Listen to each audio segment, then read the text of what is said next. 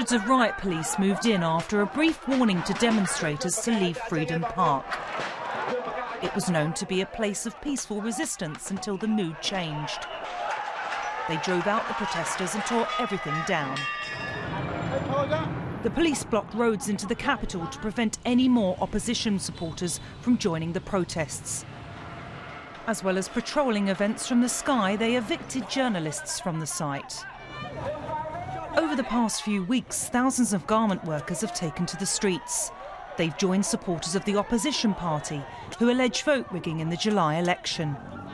They're calling for fresh polls and promise the striking garment workers a pay increase if they come to power.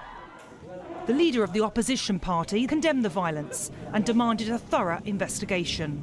We have made an appeal to both sides, workers and armed forces, to withdraw, to stop using any forms of violence so that we can find a peaceful solution. The crackdown by security forces comes a day after 4 people were killed when police opened fire on a protest by garment workers. They were demanding a doubling of the minimum wage. This latest action by the police indicates a hardening of the government's response to the opposition and Labour protests, which were generally peaceful since the elections. Nicola Carroll, BBC News.